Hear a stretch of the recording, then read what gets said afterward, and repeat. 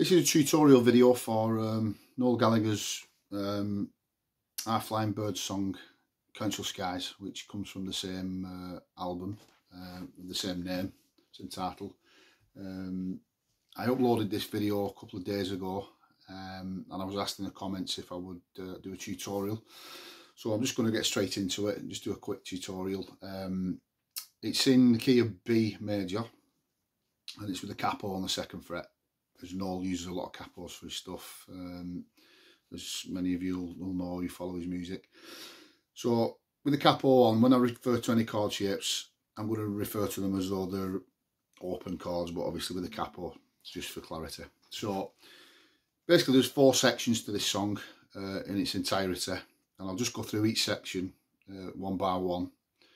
The strumming pattern to it is quite simple. It's just a continuous kind of a strum. I know Noel's referred to it as a bit of a bossa nova beat in his interviews about it recently.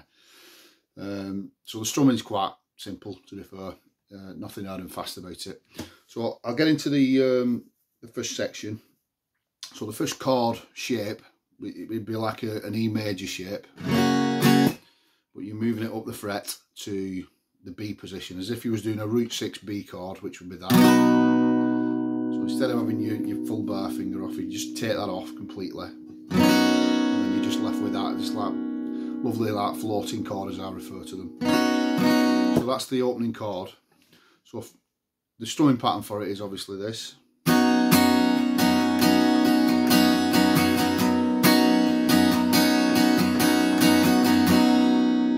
So that's the first chord. The second chord shape is basically like an A sus2, but you move that up to the 5th fret.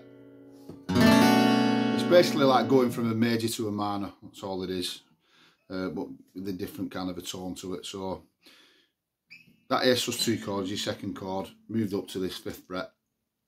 As I say, that's with the capo on, so it'd be the 5th with the capo on. So the first section that I talk about is those 2 chords, and this is how it's strummed together. So it's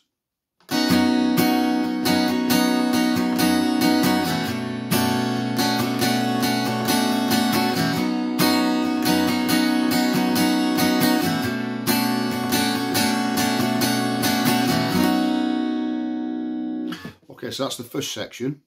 The second section, again, we've got 2 more chords, and the shape of these, the first one is like a D sus2 shape. So if you had a full D, obviously you'd be strumming that.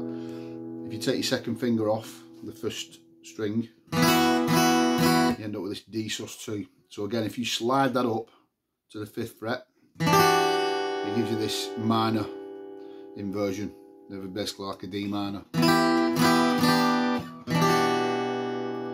So that's all you're doing, taking that finger off. So that's your first chord of the second section. The second chord then is just an A major 7. So if you had a full A minor, sorry, A minor 7. If you had a full A minor, that would sound like that. If you take your third finger off, that's your A minor 7. So you've just got your first finger on the 2nd string, 1st fret, and your second finger on the 3rd fret of the 4th string.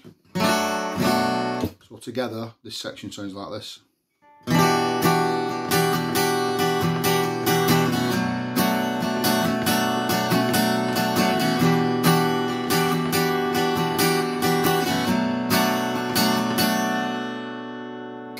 So that's your second section. So both of those sections together sound like this.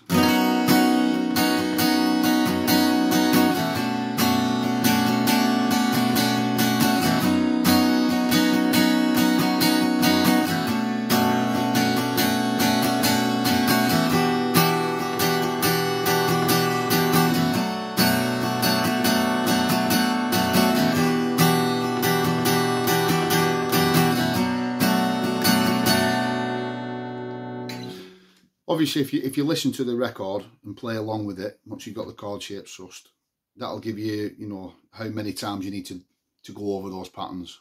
I'm not going to do it completely on this video, so I just want to make it short as I can. So that's your second section covered. The third section is he's playing, it's like a lead into the chorus if you like. He's playing an F shape. Basically again like a root 6 bar chord. Take your bar off and just then put your first finger on the 2nd string of the 1st fret. So you just...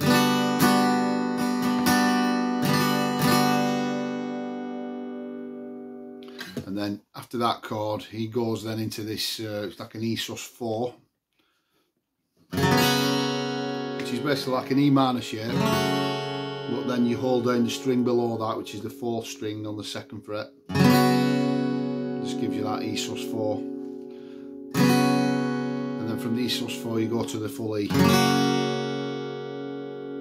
So that section would be...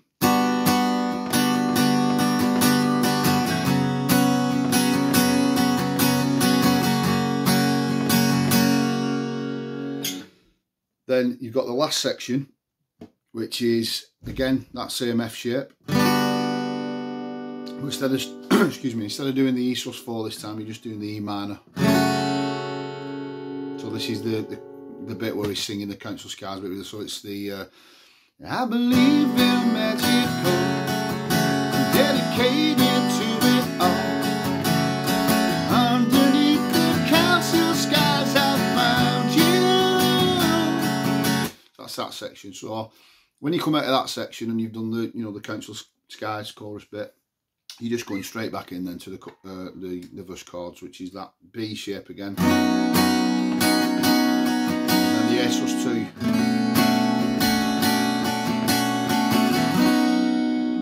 So that's basically all the chords for the song. There's a little bit that I did in the video where, that I uploaded, and it's just like following the melody line of one of the guitar parts, I think. So this is it.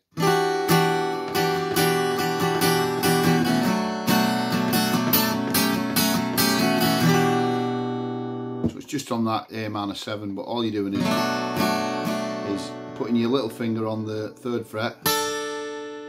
And then if you put your first finger on the 1st string of the 1st fret, and then lift it off, and then back on,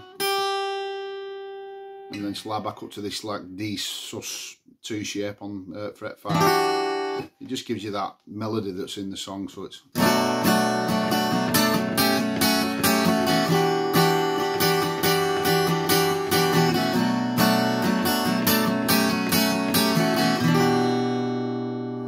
You don't have to do that if you don't want to. I'll just put that in because it just follows that melody line. It makes it more interesting.